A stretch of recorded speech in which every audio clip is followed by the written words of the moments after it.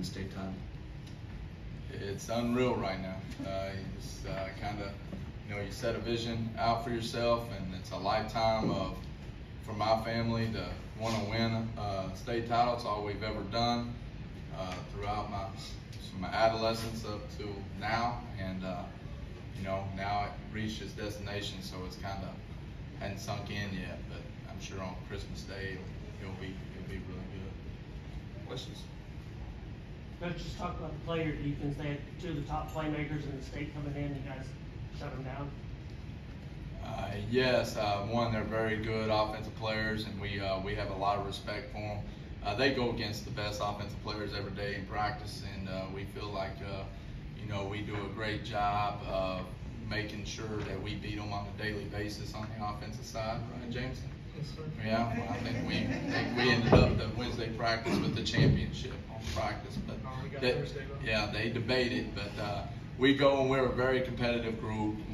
We get there angry, we play hard, and it's just an example of the competitive drive.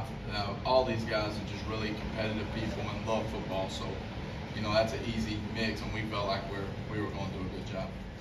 Coach, what made you think Anna had this potential when you took that job, and did this happen sooner than you thought?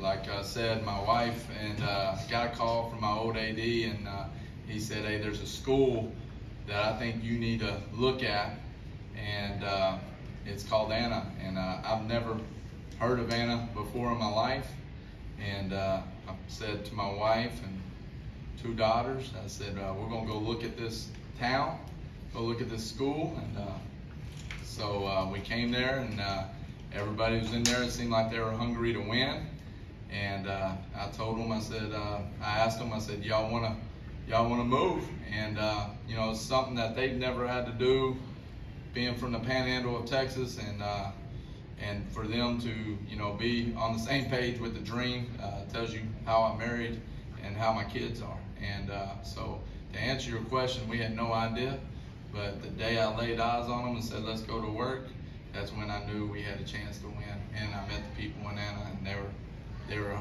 a very competitive group, and we're just excited to be in the community that loves winning.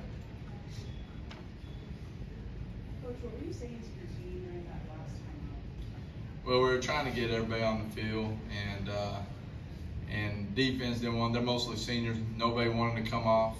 But I had one more that had to get on, and Coach Ramos wanted to shut out, and I said, they got to go a long way, so we got to get somebody in. And so we had a good little argument. It couldn't have ended any better for me and him fighting at the last 2 minutes. I hope everybody got that on film, but we were just trying to get everybody in, and the reason the defense is so competitive is because of him and his competitive drive. So whatever he tries to do, he tries to win. So if it's from track and field to Christmas parties to poker, he thinks he's good in poker. He's not. That's the way Coach Ramos is. He tries to win. Coach, could you get your thoughts on two MVPs today, CJ and Edward, and what they've meant to the team?